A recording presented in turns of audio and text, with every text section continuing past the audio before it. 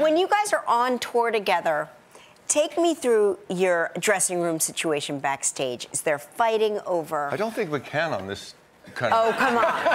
Come on. Is there fighting over the mirror? What do your riders look You like? think we share a dressing room? Well, we have to, so I would... Well, no, we just kind of... We're pretty easy. We just show up and sing, you know? Yeah, it's really, there's so much travel, you know, involved. And, you know, as you know, when you're going somewhere, it's all about the travel, getting there.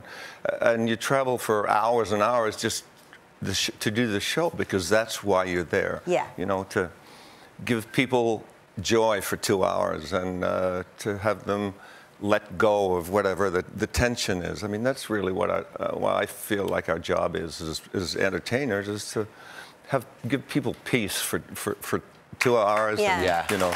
Well,